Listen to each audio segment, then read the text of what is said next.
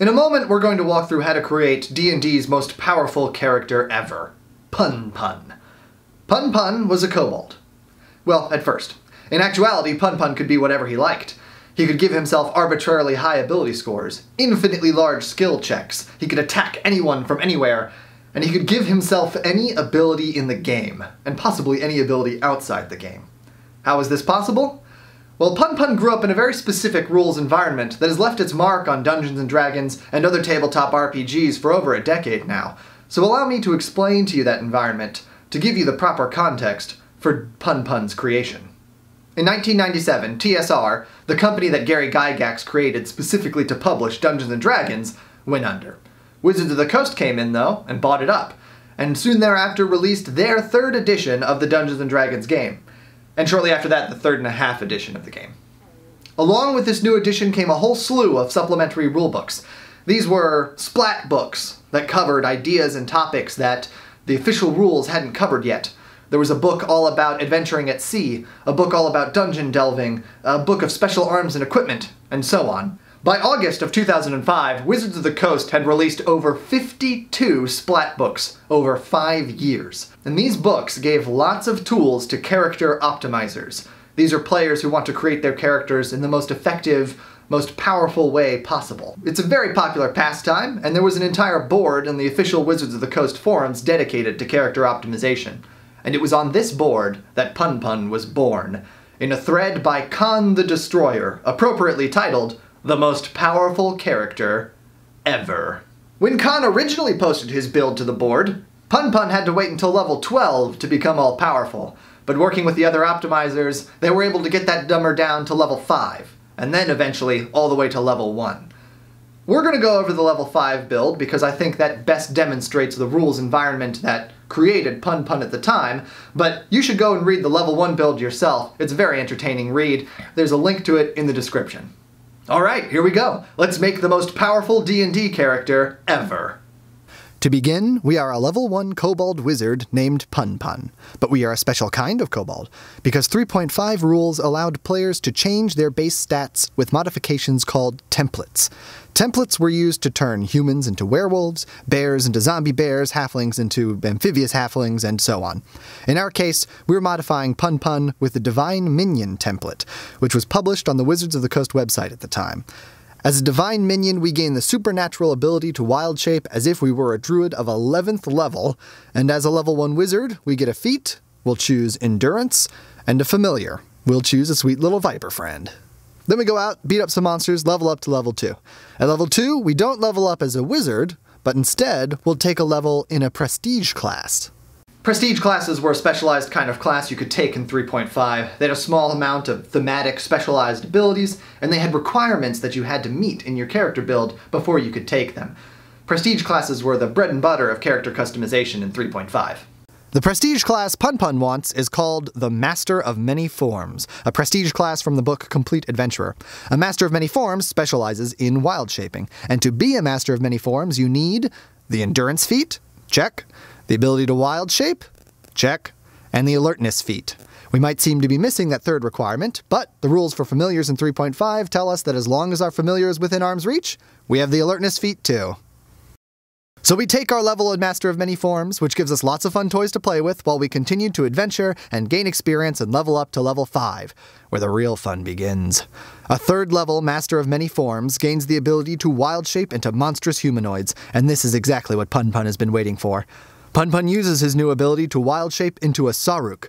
Saruk are ancient snake-like creatures from the Forgotten Realms who were responsible for creating many of the reptilian races of the world, collectively called Scaled Ones. While in our Saruk form, we can use its supernatural ability, Manipulate Form. The Manipulate Form ability is meant to show off the Saruk's mad scientist sort of control over reptilian kind. For Pun Pun's purposes, we want to use Manipulate Form to give special abilities to Scaled Ones. Specifically, we want to be able to give ourselves the ability Manipulate Form itself, so we can keep it forever outside of the Saruk form. Unfortunately, we can't just give this ability directly to ourselves, as Saruk are immune to their own Manipulate Form effect. But do you know who we can give it to? Our sweet little snake buddy. Our Viper Familiar qualifies as a Scaled One, and so we can use Manipulate Form to give our Viper the ability Manipulate Form. Then we change back into our kobold self, and wouldn't you know, kobolds are skilled ones too. So we command our snake buddy to use manipulate form to give us manipulate form, and the entire world opens up in front of us.